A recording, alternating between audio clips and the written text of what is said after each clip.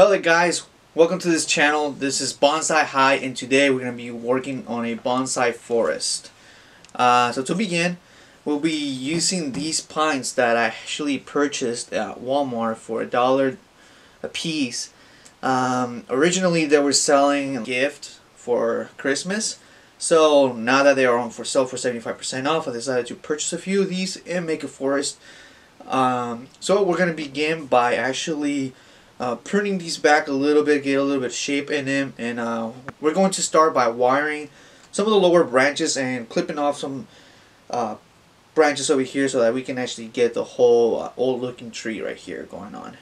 Originally I was going to use this container as the trainer pot for the bonsai forest, but I decided to just use it to collect moss and let it soak in water so that I can be able to use that there. I'm gonna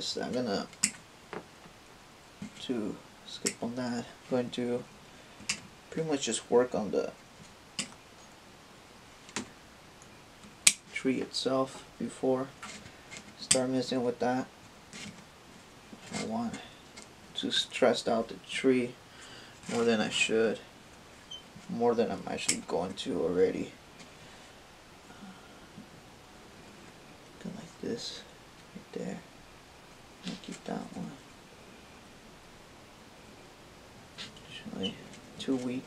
I'm gonna get rid of these. I'll just keep this one for now. I'll go ahead and remove these. Cut this one back just a little bit.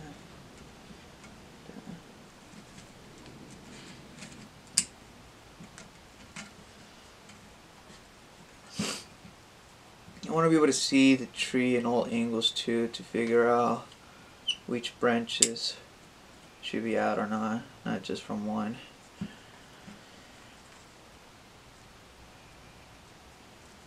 have a really strong branch right here that can come out just this way. Do not need this right here. We slowly start to see how the tree itself starts to gain a little bit more shape as it goes. Now, prospectively, all we need to just focus on at the moment is the wiring. Bring some branches down. Normally, as the branches get heavier and the outside world, the branches start to fall down, and that's actually what we're trying to achieve here. We're trying to make it look a little bit older even though it's still a young pine. I have to use some thicker wire right over here. This one specifically.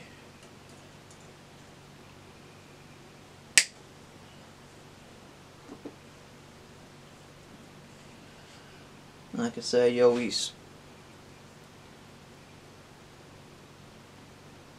wire 2 branches at a time.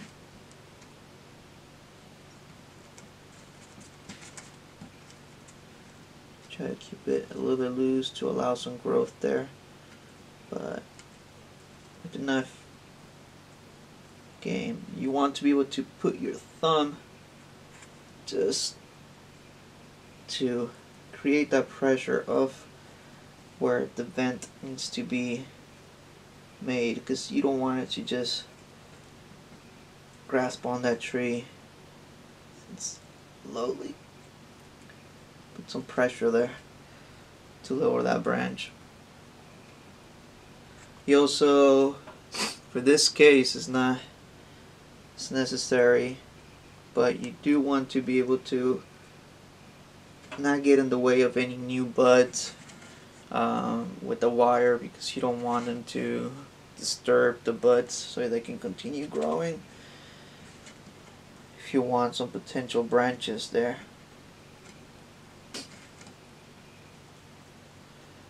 Now that we have it in place, you start noticing that we do have a lot of growth here. Branches are a little bit too long still, so You want to be able to cut back a little bit more, especially since we don't have that much space here. Any shooting star pointing up you want to get rid of course.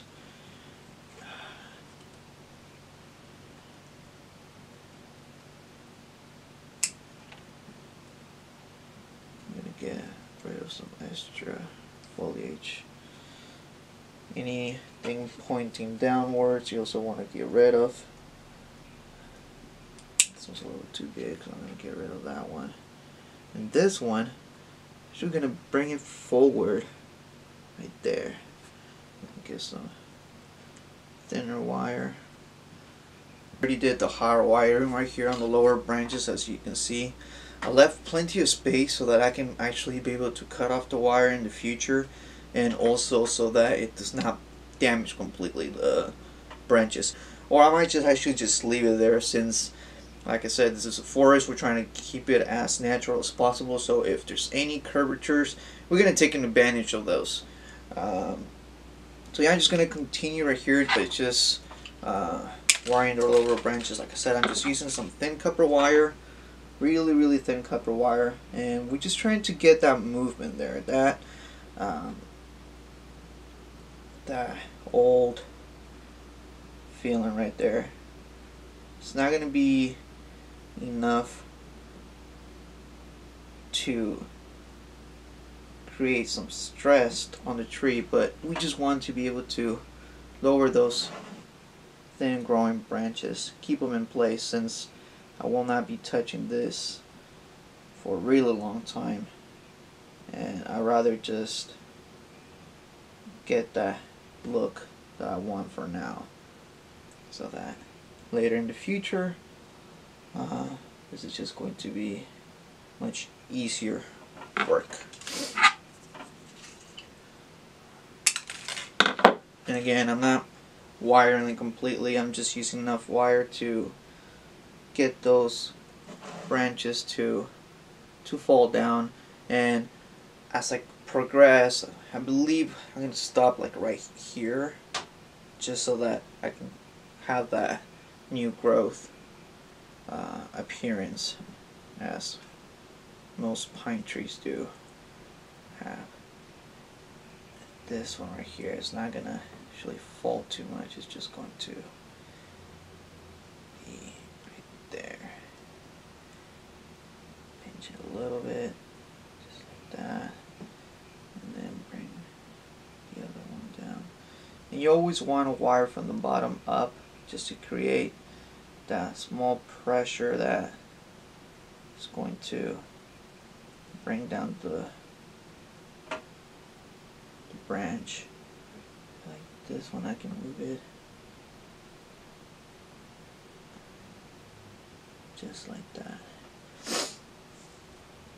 And there you go.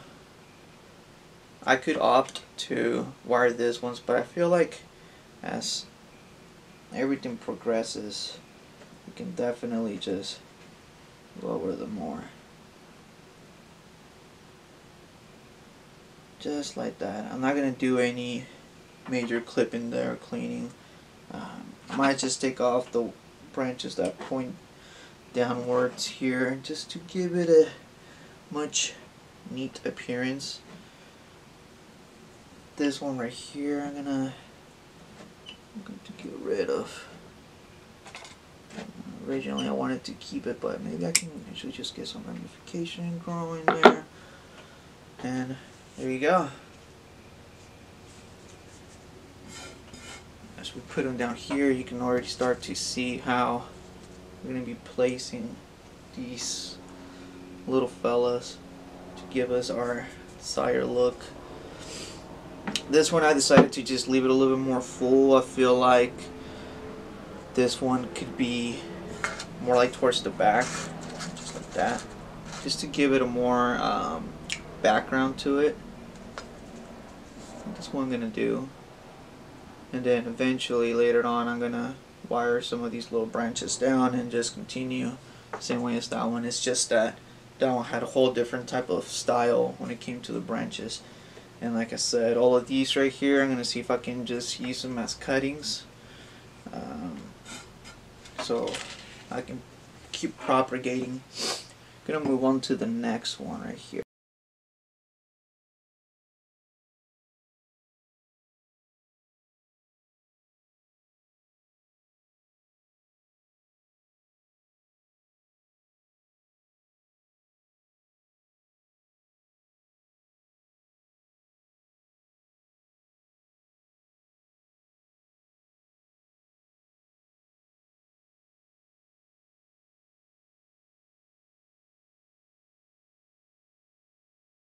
Alright, so now that we got to this stage, what we're going to do is that we're going to set the trees to the side, and on the bottom, right over here, we're going to use 50% Akadama, 25% lava rock, and 25% pumice.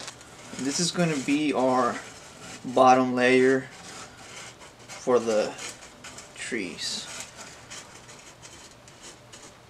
I also have some potting mix that I will be using with this, but this is going to be my main drainage slash mixed for it. Okay. Now we're going to proceed by getting these tree off of here, and what you can do is also by playing around with the tree, or you can also do a diagram of where you would want to put them. I drew some possible patterns here, and it's actually where I'm laying them out right now. You always want to keep the smallest at the front, tallest at the back. And actually, this is not bad. I actually like the way that this one looks like from here. Yeah, it's a good possibility right there. As soon as I'm finished with it, I'm gonna do a little turn around and show you how. I'm gonna turn it around and show you how everything goes from here. So now that this is done, what I'm going to do is I'm just going to proceed and clean out all of the roots that are over here. Might actually just keep some of that moss right here.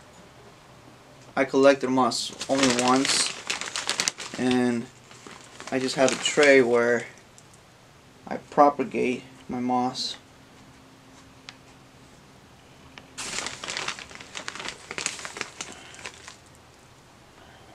Just gonna add that potting soil here, and collect this right here. Keep the tree. Level this out. Eventually, after the moss, I'm going to put some rocks that I will probably collect later on. Turn this baby around.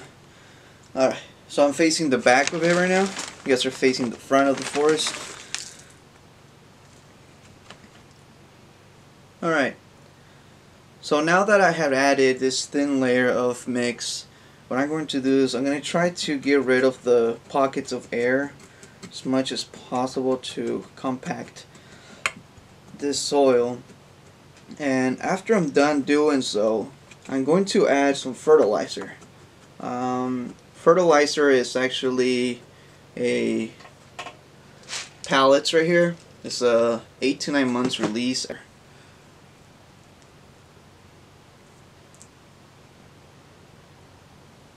I'm gonna add a generous amount here because I do want these to grow well. The next step right here would actually be adding some of that moss that I've been growing, just like that. I'm gonna focus on the back of the forest right now. Like I said, I tried to grow my own moss, but if you can't grow your own moss, what I would suggest you to do is that if you're gonna go out collecting moss, don't take it all. at least not from the same spot. Don't take them all. Leave some so that I can continue to propagate.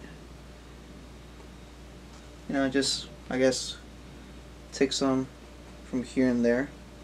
And if you are going to take some moss from the wild, sterilize it. What I like to do is to have separate containers filled with water, and I gradually move them from one to another until it's completely clear, and just soak it up there so that you're not bringing any external bacteria onto your specimens.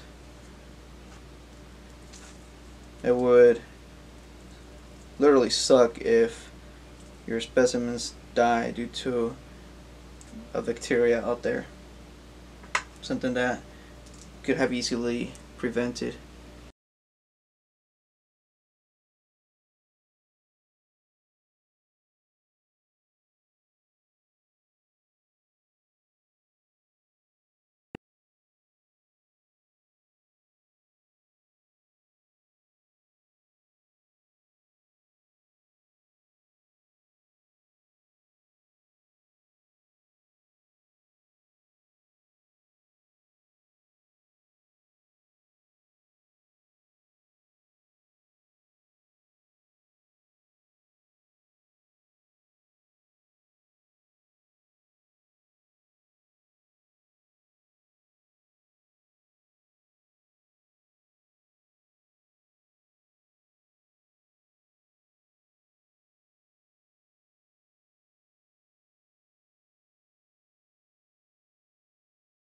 Alright, so this concludes the video. If you did like it, give it a thumbs up.